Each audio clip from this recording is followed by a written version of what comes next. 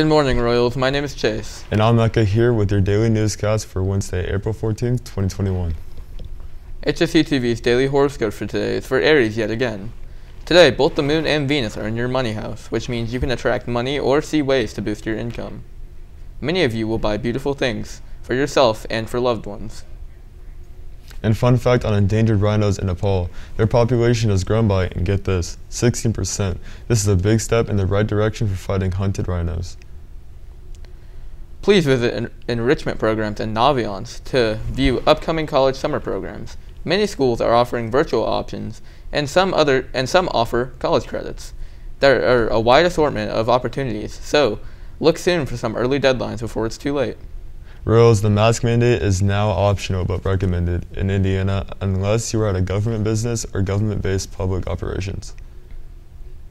The trails have reopened at Indiana Dunes National Park after the big fire on April 2nd. And now on to our sports session with Tatum. Hi Royals, we're going to take a trip to the past today and giving stats from yesterday. Girls varsity tennis won against Zionsville, and girls varsity softball won the HCC opener 11-4. And girls JV softball beat Mount Vernon 11-1. Great job, ladies. But for today, and get ready for this mouthful on sports news, boys JV and varsity golf is going against Carmel and Westfield at 4. Also, boys JV baseball is going against Zionsville away at 6, and boys JV lacrosse is playing at home, playing Brownsburg also at 6. And boys JV2 volleyball team is playing at 6 for today away.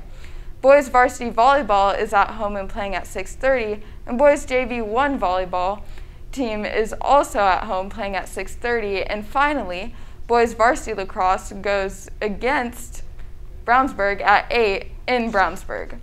And looking ahead, boys varsity track and golf play at 5 and 4 tonight. And varsity baseball is at 6 playing Zionsville. Boys JV baseball is also playing at 6 at home. And boys varsity volleyball is playing at home at 6:30 tonight. But for girls sports, girls varsity and JV track, softball, and tennis is also playing on Thursday. And girls freshman softball is also playing at 5:30 at home. And that's all for Southeastern Sports News today. Now back to our anchors.